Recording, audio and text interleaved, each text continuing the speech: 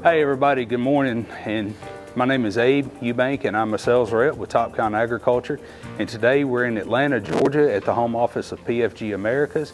And we're going to be working through the installation processes of Topcon's ADS2 electric steering system, which contains our ADS2 electric steering wheel, all the harnessing that you see here, and then our anti-rotation brackets that actually physically lock the steering wheel to the column of the tractor.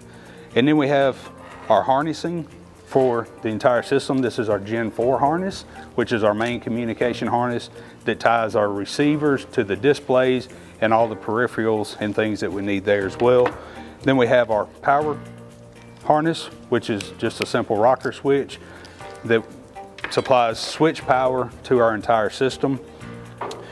Next we have our receiver bracket. This is an SDF part that allows us to mount our Topcon ADS2 receiver to the top of our tractor using existing factory mounting points.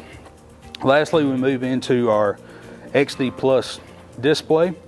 This is one of our newer displays that allows for more tailored use and abilities.